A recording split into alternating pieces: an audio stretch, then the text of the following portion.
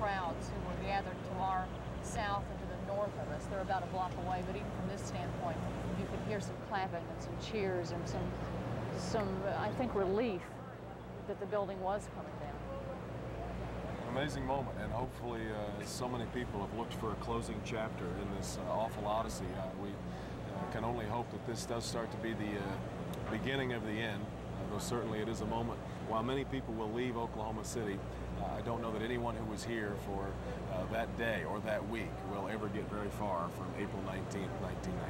I don't know that people around the world will ever get very far from it, because it was a change in the course of American history, and that we always considered to be our enemies outside of our borders.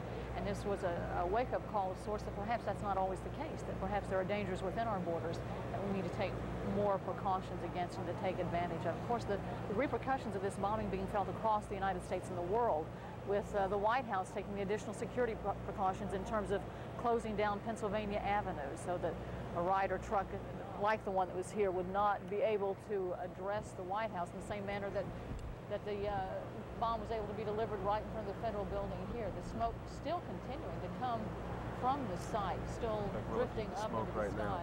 We're looking at the smoky scene there. Maybe it's just my continual effort to always see the glass as being half full, but when you do try and find the good that came out of this, clearly whoever was responsible for what first happened here. You're looking at slow motion pictures of the building coming down, and it's incredibly similar to the computerized, I'm sorry, we're having some problems here. It's very similar to the computerized dramatization that we had. It came down virtually as they said it would, with that final elevator shaft coming over the top of it, virtually in one piece. The smoke still coming from the scene right now. But really an incredible sight, even though we had seen that dramatization over and over and over. It was almost a mirror image of it in reality. It was phenomenal. And as I mentioned, it did all seem to go as synchronous as it was supposed to. Right at the moment of the implosion, I think I probably lost all remembrance of how it was supposed to happen, but now in recalling it and watching it again, you think about the three things that were supposed to happen. They all seem to fall just as we were told they would. Let me just mention that this is a view from Regency Tower that we're seeing right now, Devin. We had cameras across the Oklahoma City metro area, this one at the Regency Towers. We had one on St. Anthony's Hospital at the base of the building. All of these replays you'll be seeing in the next few minutes. We stuck with the one original camera we had so that you could see the building coming down in its entirety as you would have seen it had you been down here with us.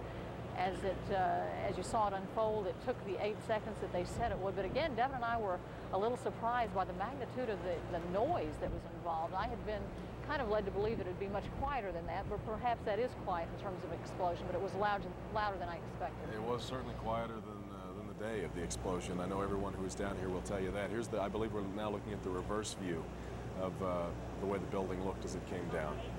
And getting back a little bit to the point that I was making a second ago, yes, the building has gone downtown. There is a huge chasm now in the downtown skyline, but on the other side of all that, whoever it was that was responsible for the bombing felt that they could blow a hole in our community. They actually ended up having the opposite effect that they intended. This community is stronger than they found it. Rather than tearing it apart, they somehow strengthened it. And I think they perhaps miscalculated.